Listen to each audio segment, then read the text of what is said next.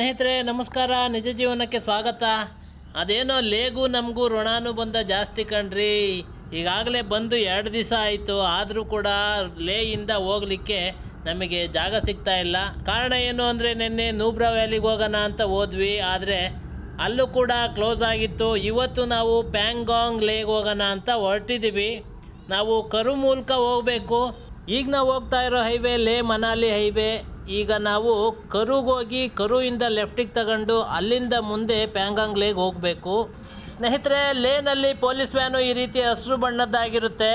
ಕಾರಣ ಏನು ಅಂದರೆ ಲೇನಲ್ಲಿ ಮರ ಗಿಡಗಳು ತುಂಬ ಕಡಿಮೆ ಅಂತ ಅಂದರೆ ಇಷ್ಟೊಂದು ಸಿಟಿಲಿ ಒಂದು 100 ಗಿಡ ಮರಗಳು ಇರ್ಬೋದು ಅಷ್ಟೇ. ಅದಕ್ಕೋಸ್ಕರ ಇಲ್ಲಿ ಜನಗಳು ಹಸಿರನ್ನು ತುಂಬ ಇಷ್ಟಪಡ್ತಾರೆ. ಅಲ್ಲಲ್ಲೇ ಗಿಡ ಮರಗಳನ್ನು ಬೆಳೆಸಿರ್ತಾರೆ ಕೂಡ. ಅವು ಬೆಳೆಯಲ್ಲ ಪಾಪ, ಜನ ಏನು ಮಾಡ್ತಾರೆ, ಆ ಬೆಳೆಯೋ ವಾತಾವರಣ ಇಲ್ವಲ್ಲ. ಒಳ್ಳೆಯ ವಾತಾವರಣ ಇರೋ ಕಡೆ ಗಿಡ ಮರ ಬೆಳೆಸಲ್ಲ. ಸ್ನೇಹಿತರೆ, ಆದಷ್ಟು ಗಿಡ ಮರ ಬೆಳೆಸಿ ಒಳ್ಳೆಯ ವಾತಾವರಣ ನಮ್ಮ ಮುಂದಿನ ಪೀಳಿಗೆಗೆ ಕೊಡಿ ಅಂತ ಹೇಳ್ತಾ, ನಾನು ಲೇನಲ್ಲಿ ಇಷ್ಟೊಂದು ಚೆನ್ನಾಗಿರೋ ಮನೆಗಳು ಇದ್ದಾವೆ ಅಂತ ಅಂದ್ಕೊಂಡೇ ಇರಲಿಲ್ಲ ಕಣ್ರಿ. ಅಷ್ಟೊಂದು ಮನೆಗಳಿವೆ. ಅದ್ರ ಜೊತೆಗೆ ಅಪರೂಪಕ್ಕೆಂಬಂತೆ ಇಲ್ಲೊಂದು 2 ಗಿಡ ಮರಗಳು ಕಾಣ್ತಾ ಇದ್ದಾವೆ ಕಣ್ರಿ. ಇದು ಲೇ commissioner office, district commissioner office ರೈಟಿಗಿದೆ, police department. ಈ ರೋಡಲ್ಲಿ ಮಾತ್ರ ಒಂದು 3-4 ಗಿಡ ಮರಗಳಿದ್ದಾವೆ. ಈಗ ನೀವು ನೋಡ್ತಾ ಇರೋದು ಆರ್ಮಿ ಬೇಸ್ ಕ್ಯಾಂಪ್ ಟೆಂಪಲ್ಲು. ಇಲ್ಲಿ ಎಲ್ಲ ಧರ್ಮದ ದೇವರುಗಳನ್ನು ಕೂಡ ಪೂಜಿಸಿರ್ತಾರೆ. ಕಾರಣ ಏನು ಅಂದರೆ ಆರ್ಮಿಯಲ್ಲಿ ಎಲ್ಲ ಧರ್ಮದವ್ರು ಇರ್ತಾರಲ್ಲ, ಅವ್ರವ್ರು ಇಷ್ಟ ಬಂದಿದ್ದು ದೇವರನ್ನು ಅವ್ರವ್ರು ಪೂಜಿಸ್ಬೋದು. ಅದು ಒಂದೇ ಕಡೆ ಕಣ್ರಿ. ಇಲ್ಲೆಲ್ಲ ಡ್ರೋನು ಮತ್ತು ವಿಡಿಯೋಗ್ರಫಿ ಪ್ರಾಹಿಬಿಟೆಡ್ ಕಣ್ರಿ. ನಾನು ರಸ್ತೆಯಲ್ಲಿ ಮಾತ್ರ ವಿಡಿಯೋ ಮಾಡ್ಕೊಂಡು ಹೋಗ್ತಾ ಇದ್ದೀನಿ. ಇದು ಆರ್ಮಿ ಬೇಸ್ ಕ್ಯಾಂಪು. ಇಲ್ಲಿ ಯಾವ್ಯಾವ ವಿಭಾಗಗಳಿದ್ದಾವೆ ಅಂತ ನನಗೂ ಗೊತ್ತಿಲ್ಲ. ನನ್ನ ಲೆಫ್ಟು ಮತ್ತು ರೈಟ್ಗಿರೋ ಅಂತಹ ಎಲ್ಲ ಕಾಂಪೌಂಡ್ಗಳು ಕೂಡ ಮತ್ತು ಸಣ್ಣ ಪುಟ್ಟ ಮನೆಗಳು, ಟ್ಯಾಂಕರ್ಗಳು, ಇದೆಲ್ಲ ಆರ್ಮಿಗೆ ಸಂಬಂಧಪಟ್ಟಿದ್ದೆ. ನೋಡಿ, ನನ್ನ ಲೆಫ್ಟಲ್ಲಿ ಆರ್ಮಿ ವೆಹಿಕಲ್ಸ್ಗಳೆಲ್ಲ ಯಾವ ರೀತಿ ನಿಂತಿದ್ದಾವೆ. ಯಾವುದೇ ಕ್ಷಣದಲ್ಲಾದ್ರೂ ಸಜ್ಜಾಗಿ ನಿಂತಿರಬೇಕು. ಅದಕ್ಕೋಸ್ಕರ ನಮ್ಮ ಪ್ರೀತಿಯ ಸೈನಿಕರು ಯಾವುದೇ ಪರಿಸ್ಥಿತಿಲಿದ್ರೂ ಕೂಡ ಅವರು ಬರಲೇಬೇಕಾಗುತ್ತೆ ಕೆಲವೊಂದು ಸಮಯದಲ್ಲಿ. ಅದಕ್ಕೋಸ್ಕರ ಅವರಿಗೆ ನಾವು ಸಲ್ಯೂಟ್ ಹೇಳಲೇಬೇಕು. ಯಾಕೆಂದರೆ ನಮ್ಮ ದೇಶದ ಸುತ್ತಲೂ ಕೂಡ ಸಿಪಾಯಿಗಳು ಕಾಯ್ತಾ ಇದ್ದಾರೆ ಕಣ್ರಿ. ಅವರಿಂದ ನಾವು ನೆಮ್ಮದಿ ಜೀವನ ಮಾಡ್ತಾ ಇದ್ದೀವಿ. ಸುತ್ತಮುತ್ತ ಇರುವಂತಹ ಬೆಟ್ಟ ಗುಡ್ಡಗಳ ನಡುವೆ ಇಲ್ಲೊಂದು ಸುಂದರವಾದ ಲೇಕ್ ಇದೆ. ಮುಂದೆ ದೂರದಲ್ಲಿ ಯಾರೋ ಪ್ರವಾಸಿಗರು ಸೈಕಲಲ್ಲಿ ಬರ್ತಾ ಇರೋ ಹಾಗಿದೆ, ನೋಡೋಣ. Leh Manali highway is closed. Completely closed. This side also, that side also. Zozila closed. And here from Karu. Karu side also closed ಆಗಿದೆ. You are from UP, right? I am from Kolkata. Oh, nice. ಸ್ನೇಹಿತರೆ, ಕಲ್ಕತ್ತಾಯಿಂದ ಬಂದಿದ್ದಾರೆ ನೋಡ್ರಿ ಗಾಡೀಲಿ. ಏನು problem ಏನು face ಮಾಡಲಿಲ್ವಾ? You didn't face any problems? No problem. No problem. All good. All good. Okay. बढ़िया. Students or workers? All students. All students. Okay. हम 3 friends. हम 3 लोग हैं. Okay. जो यूपी से यहाँ तक आए Ladakh. They are 3 from UP. And I am 1 from Kolkata. Kolkata. Yes. You from Karnataka. Then I visit. Okay. Okay. Bengaluru. Bengaluru. Mysore. Okay. Nice place. Nice place. All. Okay. Okay. Nice. Happy journey. Enjoy the journey. Thank you. Thank you so much. Take care of yourself. Thank you. You also. UP ಮತ್ತು West ಬೆಂಗಾಲಿಂದ ಬಂದಿರೋ ಅಂತಹ ಪ್ರವಾಸಿಗರನ್ನೇನೋ ನೋಡಿ ಖುಷಿ ಆಯಿತು. ಆದರೆ ನಮಗೆ ಬೇಜಾರಿನ ಸಂಗತಿ, ಪ್ಯಾಂಗಾಂಗ್ ಲೇಗ್ ಹೋಗೋ ಅಂತಹ ಜಾಗದಲ್ಲಿ ಇದ್ದೀವಿ. ಇದೇ ರೋಡು ಪ್ಯಾಂಗಾಂಗ್ ಲೇಕ್ ಹೋಗೋ ಅಂತಹ ಜಾಗ ಮತ್ತು ರಸ್ತೆ. ಆದರೆ ಮುಂದೆ ರೋಡು ಕ್ಲೋಸ್ ಆಗಿದೆಯಂತೆ. ಸ್ನೋಫಾಲ್ ತುಂಬ ಜಾಸ್ತಿ ಆಗಿ ನಾವು ಇಲ್ಲಿಂದನೇ ಮಿಸ್ ಮಾಡ್ಕೊತಾ ಇದ್ದೀವಿ ಇಂತಹ ಸುಂದರವಾದ ಬೆಟ್ಟ ಗುಡ್ಡಗಳು. ಜೊತೆಗೆ ನಾವೀಗ 15,000-16,000 ಅಡಿಗಳ ಮೇಲಕ್ಕೆ ರೀಚ್ ಆಗಿದ್ದೀವಿ. ಆದರೆ 18,000 ಅಡಿಗಳ ಮೇಲಕ್ಕೆ ರೀಚ್ ಆಗಬೇಕು ಅಂತ ತುಂಬ ಆಸೆ ಇತ್ತು, ಅದು ಈಡೇರಲಿಲ್ಲ. ಜೊತೆಗೆ ವಿಶ್ವಪ್ರಸಿದ್ಧ ಪ್ಯಾಂಗಾಂಗ್ ಲೇಕ್ ಹೋಗಬೇಕು ಅಂತ ಆಸೆ ಇತ್ತು. ಅದಕ್ಕೆ ವಾತಾವರಣದ ಅನಾನುಕೂಲದಿಂದ ಸಾಧ್ಯವಾಗಲಿಲ್ಲ. ಎಂದಾದ್ರೊಮ್ಮೆ ಅದನ್ನು ಕೂಡ ನಿಮ್ಮ ಮುಂದೆ ಇಡುವ ಪ್ರಯತ್ನ ಮಾಡ್ತೀನಿ. ಈಗ ಇಂತಹ ಸುಂದರವಾದ ವಾತಾವರಣದಲ್ಲಿ ಮತ್ತೆ ನಮ್ಮನ್ನು ಕರ್ಕೊಂಬಂದ ಬೈಕ್ಗಳ ಜೊತೆ ಒಂದೆರಡು ವಿಡಿಯೋ ತಕ್ಕೊಳ್ಳೋಣ ಅಂತ ರೆಡಿಯಾಗಿದ್ದೀವಿ.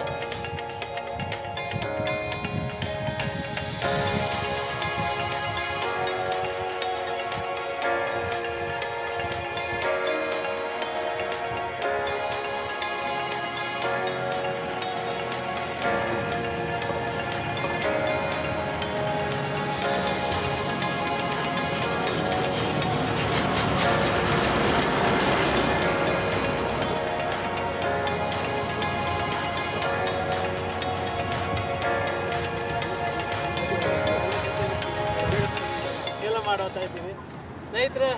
ನಮ್ಮ ಜೊತೆಗೆ ಕಿರಣ್ ಅಂತೇಳಿ ಬೆಂಗಳೂರಿಂದ ಬಂದಿದ್ರು. ಇವರು ಫ್ಲೈಟಾಗಿ ಬಂದಿದ್ದಾರೆ, ನಾವು ಬೈ ರೋಡ್ ಬಂದಿದ್ದೀವಿ.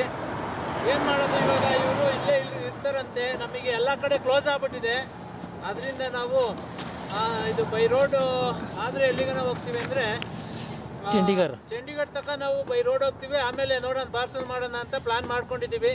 ಇಲ್ಲೆಲ್ಲ ನಮ್ಮ ಪ್ಲಾನ್ ಏನೂ ನಡೆಯಲ್ಲ ಸ್ನೇಹಿತರೆ. ನೋಡಿ 8 ದಿವಸ ಬೇಕಂತೆ ಮನಾಲಿ ರೋಡ್ ಓಪನ್ ಆಗಲಿಕ್ಕೆ. ನಾವೇನು ಮಾಡೋಕ್ಕಾಗಲ್ಲ, ಅದರಿಂದ ಬಿಟ್ಟು ಹೋಗ್ತಾ ಇದ್ದೀವಿ. ನಮ್ಮ 3 ಜನನೂ ಬೇಜಾರಿಂದ ಬಿಟ್ಟು ಹೋಗ್ತಾ ಇದ್ದೀವಿ. ಇವರು ಫ್ಲೈಟಾಗಿ ಬರ್ತಾರಂತೆ ಬೆಂಗಳೂರಿಗೆ ಬಂದಮೇಲೆ ನಾವು ಸಿಗೋಣ ಮತ್ತೆ. ಸ್ನೇಹಿತರೆ, ನಾವೀಗ ಶೇ ಅನ್ನೋ ಒಂದು ಅರಮನೆ ಹತ್ರ ಇದ್ದೀವಿ. ಇದು 10ನೇ ಶತಮಾನ ಅಂದರೆ ಸರಿಸುಮಾರು 1000 ವರ್ಷಗಳ ಹಿಂದೆ ಕಟ್ಟಿಸಿರುವಂತಹ ಬೇಸಿಗೆ ಅರಮನೆ ಅನ್ನೋದು ವಿಶೇಷ.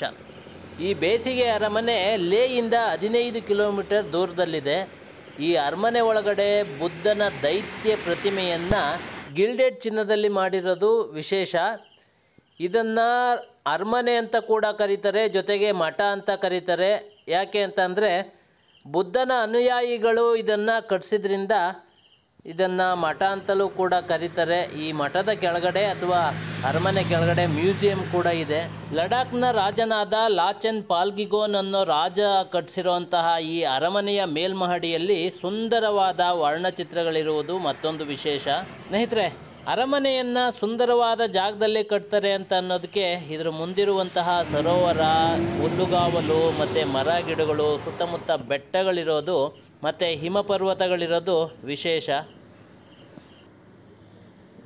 ಲಡಾಖ್ ಭಾಗದ ಹೆಸರುಗಳನ್ನು ಉಚ್ಚಾರಣೆ ಮಾಡಲಿಕ್ಕೆ ಕಷ್ಟ ಆಗುತ್ತೆ. ಶೇ ಅಥವಾ ಶೈ ಅನ್ನೋ ಅರಮನೆಯಿಂದ ಸ್ವಲ್ಪ ಮುಂದೆ ಬಂದರೆ ಇಂಡಸ್ ನದಿ ಈ ರೀತಿ ಸುಂದರವಾಗಿ ಹರಿಯುವಂಥ ದೃಶ್ಯ ನೋಡ್ಬೋದು. ಜೊತೆಗೆ ಇಲ್ಲಿ ಇಂಡಸ್ ನದಿಗೆ ಒಂದು ಬ್ರಿಡ್ಜನ್ನು ಕಟ್ಟಿದ್ದಾರೆ. ಮುಂದೆ ಒಂದು ಹಳ್ಳಿ ಇರೋದ್ರಿಂದ ಆ ಹಳ್ಳಿಗೆ ಹೋಗಬೇಕಾದ್ರೆ ಇಲ್ಲಿ ಈ ಬ್ರಿಡ್ಜ್ ಮೂಲಕ ಗಾಡಿಗಳು ಹೋಗ್ಬೋದು. ಆದರೆ ಇದು ಶಿಥಿಲ ಆಗಿರೋದ್ರಿಂದ ಇದ್ರ ಪಕ್ಕದಲ್ಲೇ ಒಂದು ಕಬ್ಬಿಣದ ಬ್ರಿಡ್ಜನ್ನು ಕಟ್ತಾ ಇದ್ದಾರೆ. ಇತ್ತ ಕಡೆ ವಿಶೇಷತೆ ಏನು ಅಂತ ಅಂದರೆ, ಯಾವುದೇ ಒಂದು ಬುದ್ಧನ ದೇವಸ್ಥಾನ ಅಥವಾ ಮಂದಿರಕ್ಕೆ ಹೋಗಬೇಕು ಅಂತಂದರೆ ಅಲ್ಲಿ ಸುತ್ತಮುತ್ತ ಈ ರೀತಿ ಬಣ್ಣ ಬಣ್ಣದ ಆ ಧರ್ಮದ ಪ್ರಚಾರವನ್ನು ಮಾಡುವ ಸ್ಲೋಗನ್ಗಳಿರುವಂತಹ ಇಂತಹ ಬಟ್ಟೆಗಳನ್ನು ಕಟ್ಟಿರ್ತಾರೆ. ಅದು ಒಂಥರ ಚಿತ್ತಾರವಾಗಿ ಮತ್ತು ವಿಶೇಷವಾಗಿ ಕಾಣುತ್ತೆ.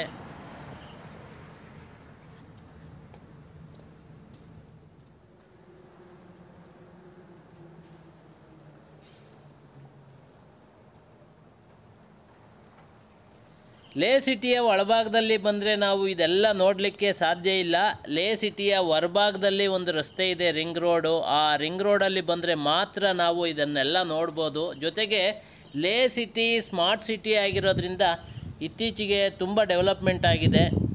ಲೇಯಿಂದ 20 ಕಿಲೋಮೀಟರ್ ಮುಂದೆ ಬಂದರೆ ಲೇ ಟು ಕಾರ್ಗಿಲ್ ರಸ್ತೆಯಲ್ಲಿರುವಂತಹ ಮರಳುಗಾಡಿನಂತಹ ಜಾಗದಲ್ಲಿದ್ದರೂ ಕೂಡ ತಣ್ಣನೆಯ ವಾತಾವರಣ ಇರುತ್ತೆ. ಈಗ ನಾವು ಲೇ ಡಿಸ್ಟಿಕ್ ಚೆಕ್ ಪೋಸ್ಟ್ ಹತ್ರ ಇದ್ದೀವಿ.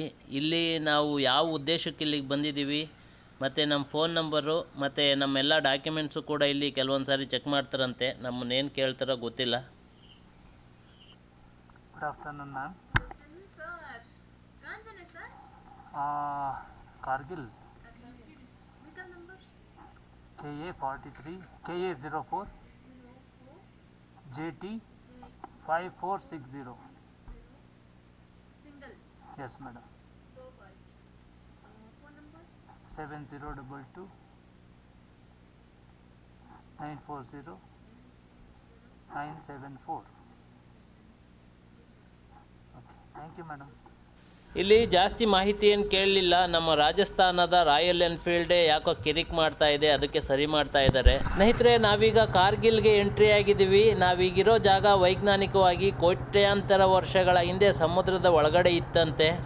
ಈಗ ಇದು ಹಿಮಾಲಯದ ಬೆಟ್ಟ ಗುಡ್ಡಗಳ ಭಾಗವಾಗಿದೆ. ಜೊತೆಗೆ ನದಿ ಕೂಡ ಪಕ್ಕದಲ್ಲೇ ಹರಿತಾನೆ ಇರುತ್ತೆ.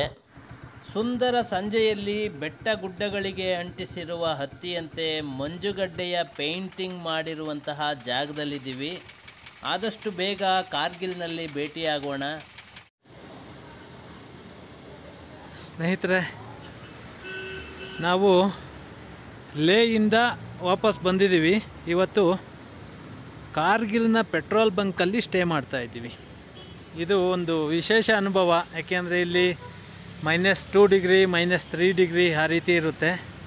ನೋಡಿ, ನಿಮಗಲ್ಲಿ ದೂರದಲ್ಲಿ ಕಾಣ್ತಾ ಇರೋದೆಲ್ಲ ಕಾರ್ಗಿಲ್. ಲಡಾಖ್ನ ಕಾರ್ಗಿಲ್ಲು ಒಂದು ಡಿಸ್ಟಿಕ್ಕು. ಇದು ಹೈವೇ. ನೋಡಿ, ಈ ಪೆಟ್ರೋಲ್ ಬಂಕಲ್ಲಿ ನಾವಿವತ್ತು ಸ್ಟೇ ಮಾಡಿದ್ದೀವಿ. ನಮ್ಮ ಬೈಕ್ಗಳು ಕೂಡ ಇಲ್ಲಿದ್ದಾವೆ. ನಾವು ಯಾಕೆ ಇಲ್ಲಿ ಸ್ಟೇ ಮಾಡ್ತಾ ಇದ್ದೀವಿ ಅಂದರೆ ಇಲ್ಲಿ ಸೆಕ್ಯೂರಿಟಿ ಇರ್ತದೆ ಮತ್ತು ಇದೊಂದು ವಿಶೇಷ ಅನುಭವ. ಅದಕ್ಕೋಸ್ಕರ ನಮಗೆ ಭಾರಿ ಖುಷಿ ಆಗ್ತಾ ಇದೆ. ಇದು ಒಂಥರ ಈ ಕುರುಕ್ಷೇತ್ರ ಅಂತಾರಲ್ಲ, ಯುದ್ಧಕ್ಕೆ ಅಣಿ ಮಾಡಿರುವಂತಹ ಜಾಗ ಅಂತಾರಲ್ಲ, ಹಂಗೆ. ಈಗಾಗಲೇ 8:30 ಆಗಿರೋದ್ರಿಂದ ಈ ಸುತ್ತಲೂ ಇರುವಂತಹ ಸ್ನೋಫಾಲ್ ಆಗೋವಂತಹ ಬೆಟ್ಟಗಳು ಯಾವುವು ಕಾಣ್ತಾ ಇಲ್ಲ. ಎಷ್ಟು ದೊಡ್ಡ ಸಿಟಿ ಅಂತ ಅಂದರೆ ಇಲ್ಲಿಗೆ ಈ ಮಟ್ಟದ ಸಿಟಿ ಲೇ ಬಿಟ್ಟರೆ ಬೇರೆ ಯಾವುದೂ ಇಲ್ಲ.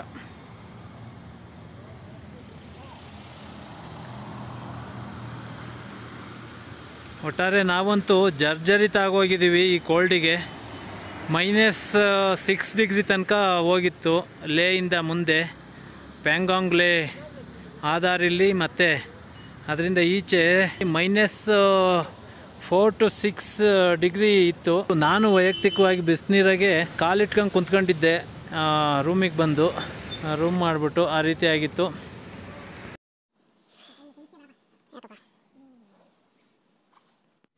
ಒಂದೇನು ಅಂದರೆ ಚಳಿ ಜಾಸ್ತಿ, ಅಷ್ಟು ಬಿಟ್ಟರೆ ಬೇರೆ ಏನು ಇಲ್ಲೇನು ಸಮಸ್ಯೆ ಇಲ್ಲ.